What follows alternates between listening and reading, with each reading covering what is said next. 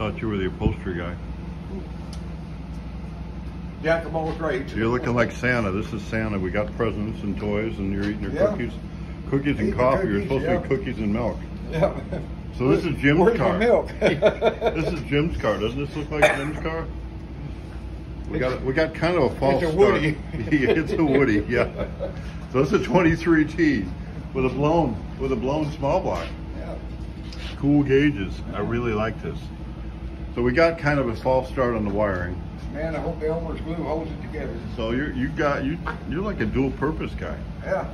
Honestly, you're one of the only guys that I call a true rod builder. Maybe I could do it. I could run a sewing machine, can't upholster like you, but anything you don't do? Not that whole. Oh, you see, you make a motor. What is the small block Chevy firing pattern? 1843658. Okay, so you're probably a motor guy, yeah. Painter, you paint, yeah, you paint a little bit. Do interiors, Mechanicing, you wire. Yeah. So we're wiring Jim's car. So we kind of pre-wire the thing. We've got a wiring kit. What gauges are these? Oh, they're cool looking. Speed something. Yeah, they're cool. I don't know the brand. I don't either, but Speed Nut. Speed Hut. Speed Hut? Hut. Speed Nut. Speed Hut. So this is kind of the shape of the dash.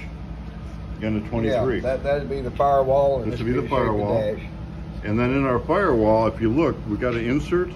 So this panel here will actually have a gap in it about, maybe that much between the firewall and the body. And you can slip a board down in there. Yeah, and then all these wires. All that goes up underneath that, down underneath. And then you can screw to it. So that fuse block, so it will actually screw through the insert fiberglass into the plywood between the two. Yep. And then the same with like the throttle, the pedal. We can screw that to it. So here's what we're doing. We're pre-wiring, even though it comes as a wiring kit and it's all wires go this way, wires go that way. We like to run the left side headlights out the left side and the right side headlights out the right side. And that's what they are. This is for your indicator lights. We'll have little LEDs in the dash here for your indicator lights. Yeah, that's all your gauges. And everything's trimmed up before you put it in, so. Yeah, same standing on your head. Yeah, when you get old, it's kind of hard to stand on your head and do it. We don't hill up like we used to. No, so we're busy wiring. I'm not. I'm just eating cookies and drinking coffee, but I'm wandering around.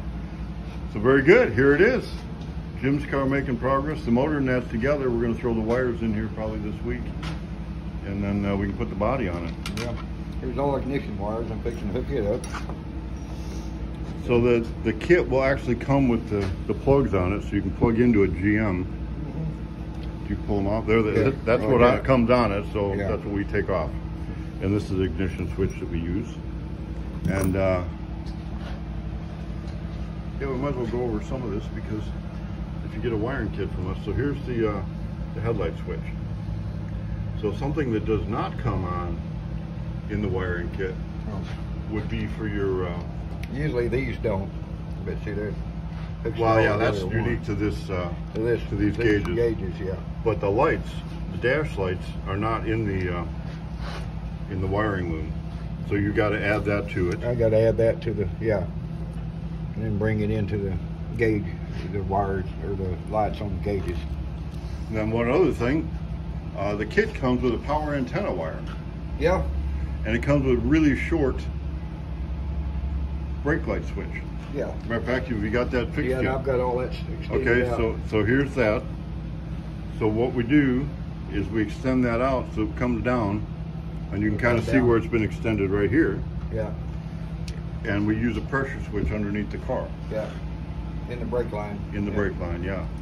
So a lot of the old cars, it's got the actual mechanical button that pushes down with the brake pedal. So we don't do that. You got all this, and probably all your wires going to the rear. That's for the front headlights and stuff. Well, that's front left. And then that's front right over there. Front right. And we'll actually, so this is power, but we'll actually run the alternator wire outside the car. If you're going to get a fire in your wiring harness, that's probably where it's going to happen. Yeah. So if you have that go outside, if it smokes. Yeah. Now this all goes to the rear, And that's the little antenna for the GPS. And that's all for the tail lights and the signal lights and gas tank and third brake light, everything. So it makes it way easier. Yeah. This is like this is your idea. I spent a lot of years just doing it on the table. Yeah, you did. I'll bet. You got one for a 27 over there too. So very good. So that kind of, when you're Set it all wiring in there, and it helps make it neat, you know. It would be worth it to build this jig if you're going to wire your car. Honestly, it wouldn't take that long, and it looks like scrap wood. And there you go. Drill the holes for your gauges. Because the tighter and cleaner it looks back here, so this will all be hidden, all of this. So when you look back here, it's going to be clean under the dash, pretty clean. Yeah, the way I run them, you pick your fuse block, and everything sits on top of that, so it's tucked way up in there. And then again, since this will have the fiberglass insert, you can always drill through that a little bit and put a wire tie in there to come around there, and then again it goes down and comes out the bottom of the T-bucket. Yeah. Well, I think we described it pretty good. Yeah. I've done a lot of wiring videos, and this might be one of the better ones. Oh, well. You know what makes it good? Look at these cookies. Merry Christmas to everyone. All right. I was wanting to get busy, but Eddie said I got to check these lights out. He's gonna fire it up. Are you gonna got your old drill there? Yeah. So the battery from the drill. It's a good way to test things. All right. Oh, you can see some power now.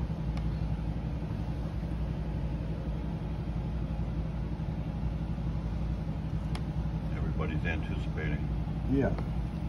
How many people do we lose between now and lights?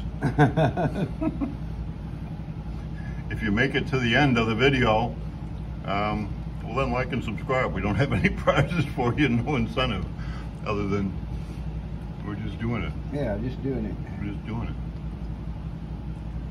I'm waiting. I don't know if everybody else is. Oh, wait a minute. Yeah. Okay, come on. Oh, we have you can put the outside lights on. That looks pretty good. Oh, look at that. Check that out. That is pretty cool. Here, can you turn it off real quick so you can see the difference? Uh-huh. Man, that does look pretty cool. No, turn the light off over here, but that's all right. Oh, I can. Here, turn that one off. Okay. Yeah, I just pulled one of the wires.